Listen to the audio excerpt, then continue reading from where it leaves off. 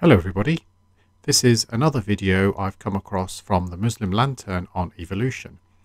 It was released before his ridiculous 2-hour-long presentation with Subur Ahmed, which I have already thoroughly debunked. I will do an analysis of this video and offer my comments. Yes, right? Let me ask you a question. What do you think, or what do you think about evolution? What do you think about evolution? So our perspective of me personally, or as Muslims in general? As a Muslim, or as you wish. Me personally, I completely reject the idea of evolution. Me personally, based on my research, I completely deny the idea of evolution. I've seen the amount of fraud that they play and the games that they play to try to justify theory of evolution scientifically.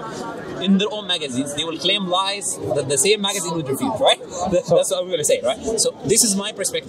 My personal perspective when it comes to the theory. What I'm trying to say basically is it's not like you have to wholesale reject evolution, to be honest. You know what I'm trying to say to you, right? Yeah. But my position is... I'm talking to you, so let's go with your position. Okay, that's my position. Right? I wholesale reject it based on my research, based on looking at certain people who made different series explaining the evidence, right? So, like for example... So let's say you see, I don't know, 30 different breeds of dogs. Do you think that all of those breeds came from the creation, or a human hand? That's not necessarily what evolution is. This is what evolution is. Evolution is the change in heritable characteristics of biological populations over successive generations. These characteristics are passed on from parent to offspring during reproduction. Dog breeds are all the same species, Canis lupus familiaris. They are the result of artificial selection by humans, but it's still evolution. No, but like speciation, same, for example, two different species mating with one another, or two close species mating with one another, producing another species. No one is rejecting that. It can be observable. Like so we can modify a species. A horse and a donkey mole, right? A horse and a donkey have an intercourse and producing a mole. That's an observable thing that no one rejects. Okay. Right? But the point we're making is evolution does not. It's not about the idea of the same species. It's the idea of one species. Indeed. This is the problem. I mean, that's the extreme. Initially, the evolution means that you have one species and it starts to transition and you have a deviation until it creates a fish, right? That starts walking. And then have all of the creation today. You start from one species and it slowly starts to transition until it becomes from a cell. The first cell comes from abiogenesis and the creation of self-replicating molecules, which then evolve a cell wall. These videos by Professor Dave Explains give a good description. They claim, there was something called the Homo erectus, even though they have no evidence for the Homo erectus. There is plenty of evidence for Homo erectus. A simple Google search will show you. Zero. What they do, they bring different bones from different animals, from different things, and they say, we do not know, they could be bones from different things, and they put certain bones together, and then they draw a picture. They discard a huge number of genes that are not in line in the study. They say to you in the study, in the paper, we discarded X amount of genes. That's why they did the same experiment with the banana, 50% or 60%. Just depends on which collection do you use and which method do you use to say this gene is in exact correlation with this gene. Right? There are different comparison methods, but they all give consistent results with regards to similarities in the DNA between different species.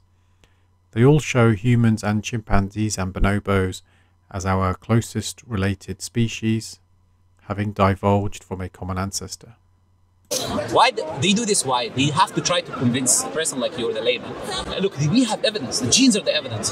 The fossil record is the evidence. You look at the fossil record. They say to you. No, but I mean, when I see bears, let's say I see 5 different species of bears. You have the grizzly, the polar, the black bear. I don't know. To me, they look very, very much the same, and it wouldn't be crazy to think that they come from the same place. It's very simple, and it would make sense to come from the same. They come from the same creator.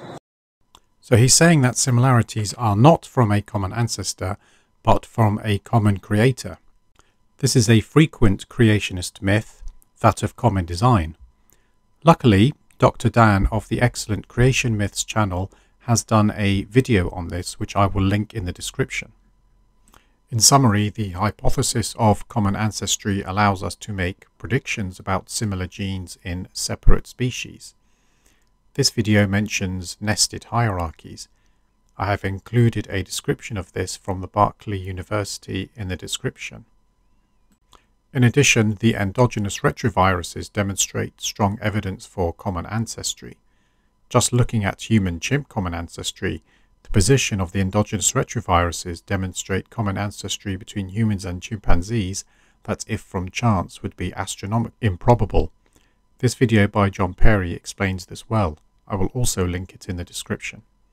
What you call now is called homology. Homology has been debunked. Homology is that the similarities are due to common ancestors. It's what users said. That's the term for it. Scientific term. Okay. It's called homology. Homology has been debunked. Why? There are many reasons for it. For example, saber-toothed tiger. You can Google it. Saber-toothed tiger is a tiger with saber tooth. Yeah. The one from the It does not come from any tiger ancestor. The saber-toothed tiger is the common name for species in the Smilodon genus, specifically Smilodon fatalis. It is not closely related to the tiger or other modern cats, but it is still within the family Felidae, which is the family of mammals referred to as cats. This ancestral tree shows how the saber-toothed tiger and modern tigers are related. Both are highlighted by the red arrows. He doesn't explain why this is evidence against homology when it is quite clearly evidence for homology. So similarities are not due to common ancestry anyways. And that's why when you open their books, they say similarities are due to common ancestry. They say the human being is the common ancestor of a horse and a mouse. If he thinks science textbooks say that human beings are the common ancestor of a horse and a mouse, then I dread to think what else he is going to say in this video. What is the homology? What is the similarity? What is the similarity between me and a mouse? Well, if you think about it, you have two eyes, you have a mouth, you have a stomach. You look like a mouse. I think that I'm saying that we have many similarities to them. Yeah, No. We are very different as well. Yeah, but just because we have the same what we call attributes. Yeah, but no. My point is, if you are, I don't know, an alien from another universe, and I come here, I see these two things, and both of them have four limbs, a mouth, two eyes. We're different, but at the same time, they look completely different. Right? No, we are completely, but at the same time, don't you? We have a nose, we have ears, we have eyes. That's insane. No problem, but just because you have this is not what homology is. What you were using, homology is that there is similarities in the structure. Yeah, I think that there are different levels of similarities. That's why you were saying different tigers, because they look the same, right? Yeah. Very close. Yeah. But there are different levels. Exactly. I'm using the same argument against you. I'm saying if this was the case, then why are they saying we come with the same common ancestor with a mouse and a rat and a horse? In a biological setting, homology is similarity due to shared ancestry. He talks about humans, mice and horses and that they look different. However, they share characteristics as all three are mammals. Humans and mice are both euarchontoglias, which is a clade and a superorder of mammals. Mice are rodents, whereas humans are primates. This relationship has been confirmed through genetic analysis. Horses are Larasotherians, which is a superorder of placental mammals. All humans and mice are euarchontoglias. The point is, any evidence you bring me for it now, I'll debunk it. Say it one by one, right? Because I've done the research, right? Yeah, I know. I'm not just saying that. Like, look, for example, they use the whale. They say the whales, they have pelves. They have pelves. Pelves is a bone in the end of the whale, right? They say these two bones were two legs, actually, and it was. Yeah. I know. And this, you will open books like Biology by Rivers and Johnson, 2017 edition, 2018. This is by academics. And we have a research 50 years ago saying that the pelves of the whales are not vestigial organs. Do you know what vestigial organs are? The organs that used to be useful and not anymore. Yeah. They say they're not vestigial organs. They're very useful. They use it for mating. They use it for different functions. So look, they lie to you even on their own research. They say to you, look, it's useful. Okay, but let me write in 2017. It's not useful. I covered vestigial organs in my series of 4 videos. I need to reiterate that vestigiality refers to organisms retaining organs that have seemingly lost their original function. Does not mean that the organ is completely useless, as it can have a rudimentary or secondary function. The point is, they want to convince someone like you and many other people in the West. There's a documentary on that. It's called The Expelled. They expelled. You will see people expelled from their jobs, professor cadets, excommunicated, just because they deny evolution or deny any God or put God in the research. They excommunicate them. See, these people, God is against science according to them, right? So if you mention this, go away. You're not an academic, right? Nobody should take Expelled, this piece of garbage for a film, seriously.